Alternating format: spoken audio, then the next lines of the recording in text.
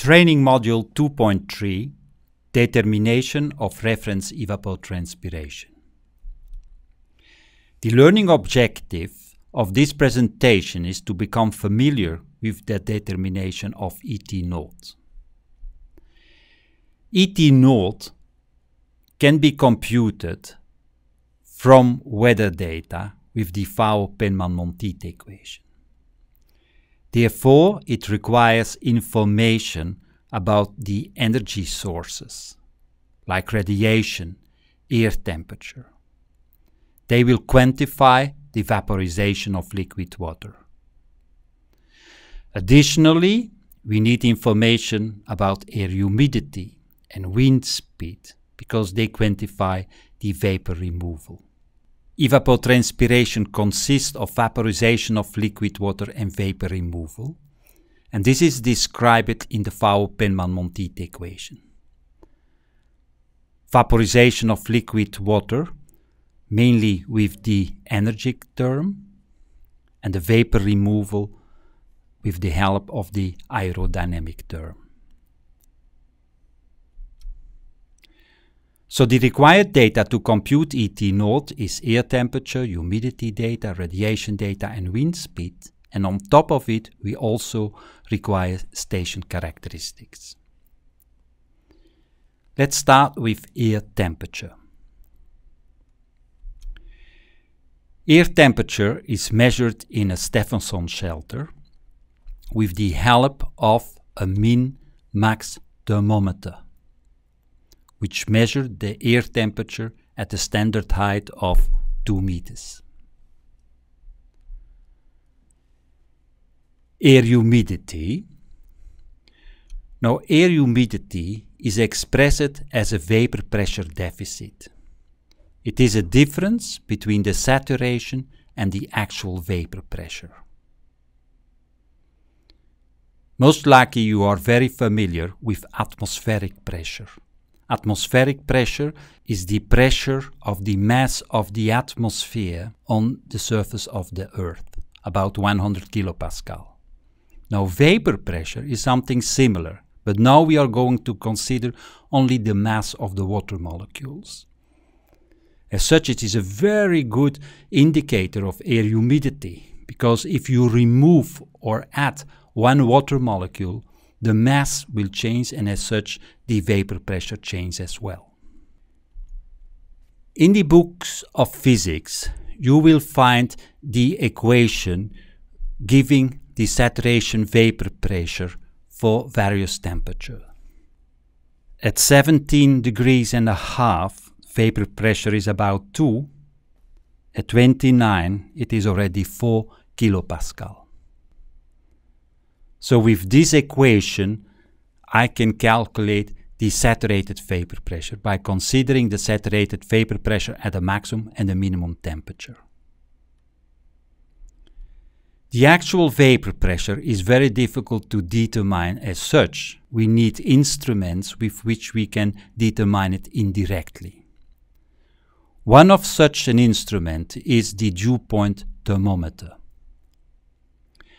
What you see here is a rather old device. These days, these are electronic thermocouples actually are used to measure dew point, but it consists of the same principle.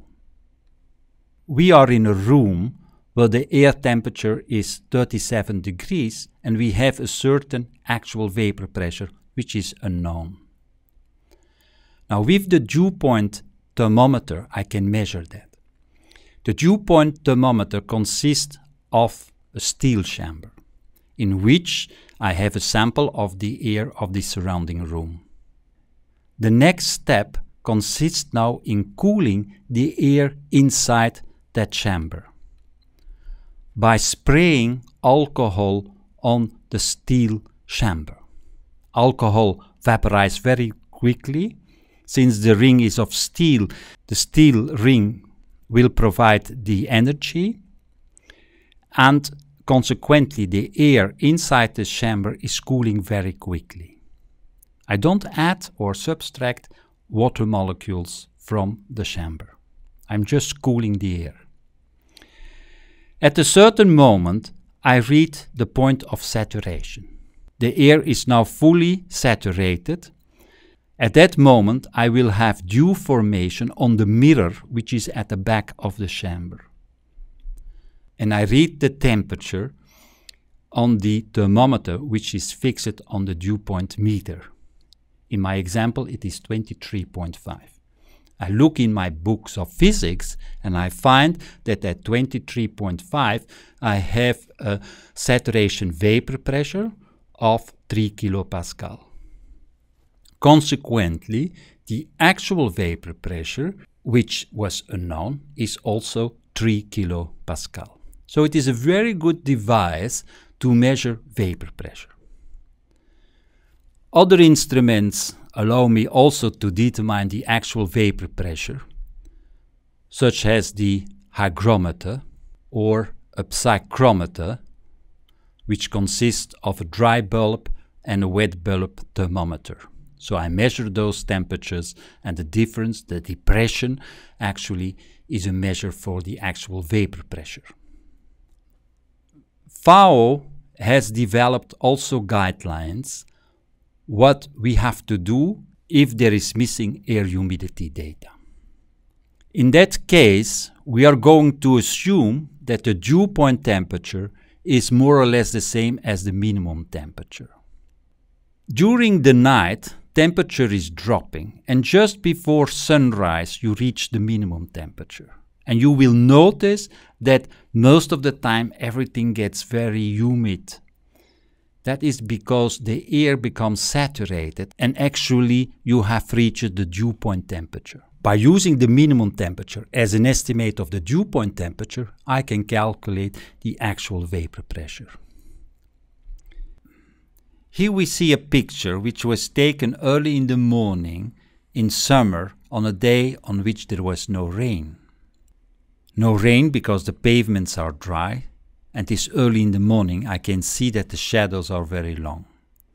Nevertheless, the car which is parked in the street is wet.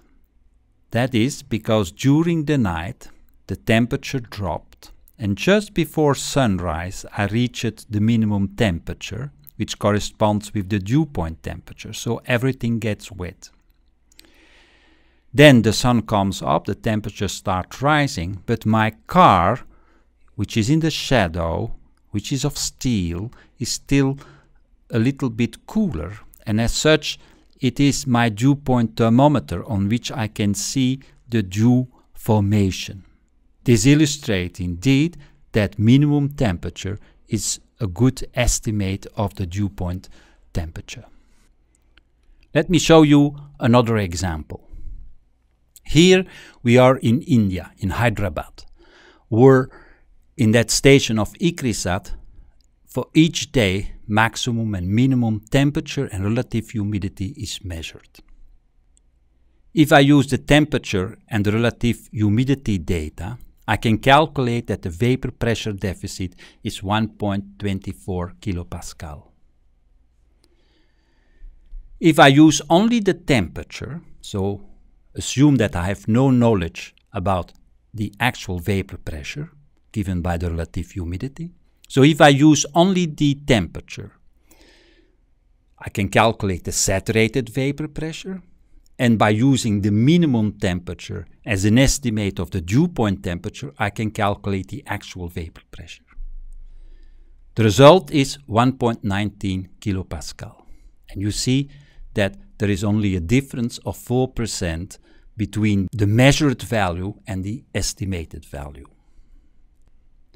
Net radiation. The sun emits radiation, which is shortwave radiation because it is at high temperature. That radiation, that energy, will eat up the Earth, and as a consequence also the Earth starts to emit radiation. This is long-wave radiation because the temperature of the Earth is much more lower than this of the sun.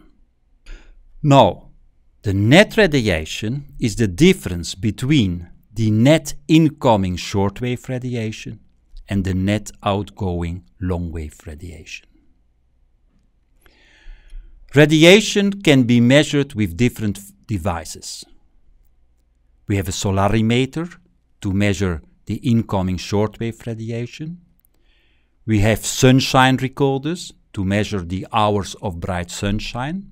And then with the help of the Engström formula, I can calculate solar radiation. There exists also a net radiometer with which I can measure net radiation directly. In the case of missing radiation data, I have no idea what is the solar radiation arriving at the Earth. Therefore, we can use a method to estimate that, and that is the air temperature difference method. It considers the difference between the maximum and the minimum air temperature. In the case we have a clear sky, a lot of radiation will reach the Earth, about 75% of the extraterrestrial radiation. A lot of energy is arriving, consequently the air will heat up and the maximum air temperature will be relatively high on such a day with a clear sky. However, during the night, due to the absence of clouds, the energy can escape very easily and the minimum air temperature will be relatively low, or the difference between min and max will be large. Contrary, if we have a fully cloudy sky, only about 25% of the extraterrestrial radiation can reach the Earth. Maximum air temperature will be relatively low, and during the night the heat can hardly escape because the clouds act as a blanket, and so the minimum temperature will be relatively high, or the difference between min and max will be low. So with the air temperature difference method, I get a very good idea of the solar radiation. Now, of course, the amount of solar radiation depends not only on cloudiness, but also on the extraterrestrial radiation. Extraterrestrial radiation changes with the latitude and the time of the year. At the equator, it is different than at higher latitudes, and in summer, it will be different than in winter. Here you see the extraterrestrial radiation at the equator. It is about 35 megajoule per square meter per day throughout the year. Although it is not exactly the same, that's because the sun is not always right above the equator. If we move north, we are in Hyderabad, further north Algiers, further north Brussels. In Brussels we can see that the extraterrestrial radiation during the winter, January, February, November, December, is very small. That is because the day length is very short. During the summer, the extraterrestrial radiation is larger than at the equator, not because we receive more energy per unit of time, it is actually smaller, but we have longer days than the 12-hour days at the equator. So in total we get more extraterrestrial radiation. It's not the radiation at the Earth's surface, it is the extraterrestrial radiation. So, to conclude, we have here the equation with which we can calculate or estimate the solar radiation. It is the square root of the difference between the maximum and the minimum temperature times the extraterrestrial radiation. There is a proportional factor, KRS, which varies between 0.16 and 0.19. At the coastal areas it will be more something like 0.19, in interior location more as 0.16. Once again an example for Hyderabad. We are in November. I know what is the extraterrestrial radiation, and the capital N is here the maximum hours of bright sunshine you can have. Actually it is the day length, 11.16 hours in November. With the sunshine recorder, I know that the actual hours of bright sunshine due to cloudiness was not 11.16 but only 6.06 hours per day. I can calculate what is the solar and the net radiation, and finally know that the ET naught given by the FAO-Penman-Monteith equation is 3.6 millimeters per day. In the case we do not have a sunshine recorder or another device to measure radiation, we can use the temperature difference method. I know that the mean daily maximum and minimum temperature for the month of November is 28.7 and 17.5 degrees respectively. I can calculate the solar and the net radiation, and with the FAO-Penman-Monteith equation I will calculate that ET naught is 3.7 millimeters per day. There's just a difference of 3%. Wind speed is the next climatic parameter. Wind speed is measured with an anemometer. Actually, an anemometer measures the wind run. It counts how many meters of wind have passed by. But if you express that in function of time, you get, of course, the wind speed. Wind speed varies with the height at which it is measured. If you measure the wind speed at the top of a building as in an airport, then wind speed is much larger than the wind speed which you measure close to the Earth's surface. The FAO-Penman-Monteith method requires wind speed measured at a reference height of 2 meters. The anemometers are not always placed at 2 meters high, often they are at 10 meters high. But there exists a logarithmic function with which I can convert wind speed measured at another height to the wind speed measured at 2 meters. In the case of missing wind speed, I can select from meteorological reports for the regional climate a general class. If the wind is light, I will take about 1 meters per second. If we have strong winds, about 5 meters per second. If you have no report, you still can use 2 meters per second as a temperate estimate, because it is the average of a lot of weather stations around the globe. Wind speed varies a lot during the day, but in FAO-Penman-Monteith method we need the average wind speed over the day, and then you get a very stable number. Wind speed U2 appears in the nominator and the denominator of the FAO-Penman-Monteith method. So small errors of estimates of wind speed will cancel each other out. Before we can compute ET naught, we also need some station characteristics. They consist of the altitude, because I have to compute a psychrometric constant which appears in the FAO-Penman-Monteith equation. I need latitude to compute the extraterrestrial radiation, and I need the location of the station. That is to determine the adjustment coefficients which I need in case I have missing meteorological data. I want to know if the station is located in an arid or humid area. This is to estimate missing air humidity data. In humid or semi-humid areas, the minimum temperature is a very good estimate of the dew point temperature. In arid and semi-arid areas, I need to subtract about 2 degrees from the minimum temperature to get an estimate of the dew point temperature. Where is your station located? At the coast or at the interior? It determines the coefficient, the proportional factor in the temperature radiation method. Is it 0.16 or 0.19?